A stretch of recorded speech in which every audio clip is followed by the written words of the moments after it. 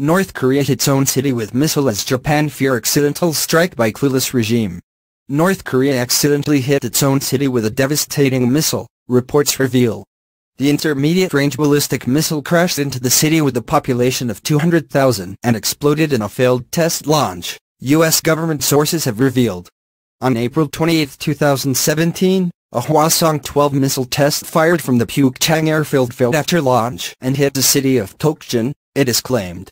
The first stage engine reportedly failed 1 minute into its flight after the rocket had traveled 24 miles, sending it tumbling into an area of industrial buildings, causing massive damage. It is feared that the likelihood of a repeat of the accident is high with the repeated use of untested systems. Satellite images show damaged buildings in an area where debris was cleared from an earlier images appear to show a whole building is missing. Due to the ultra-secretive and paranoid nature of the North Korean regime, it is unknown how many, if any, casualties were caused by the impact. It is predicted that just a slight change to the missile's flight path could have seen it smash through a residential area. Since the accident, Pyongyang has launched missiles over Japan, with observers fearing another failure could see a missile accidentally hitting Tokyo or Osaka. A similar incident taking place over Japan could spark an all-out conflict with tensions at boiling point. The launch was one of 3 failed Hwasong-12 launches last April before the rocket, which paved the way for the Hwasong-14 intercontinental ballistic missile, which was successfully unveiled last year.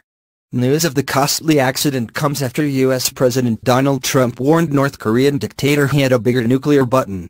The U.S. President's tweet comes in response to North Korea's supreme leader boasting he has a nuclear button on his desk. President Trump tweeted, "North Korean leader Kim Jong-un just stated that the nuclear button is on his desk at all times. Will someone from his depleted and food-starved regime please inform him that I too have a nuclear button, but it is a much bigger and more powerful one than his, and my button works." Trump hit out with a withering attack after Kim used his annual address in Pyongyang to try and strike fear into the U.S. He said, "The entire United States is within range of our nuclear weapons, and a nuclear button is always on my desk. This is reality, not a threat."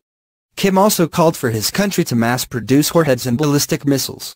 The dictator also declared that North Korea had reached full nuclear force in 2017 and called for the mass production of nukes and missiles in the year ahead as tensions continue to rise with the U.S. He said, "We achieved the goal of completing our state nuclear force in 2017. We need to mass-produce nuclear warheads and ballistic missiles and accelerate their deployment."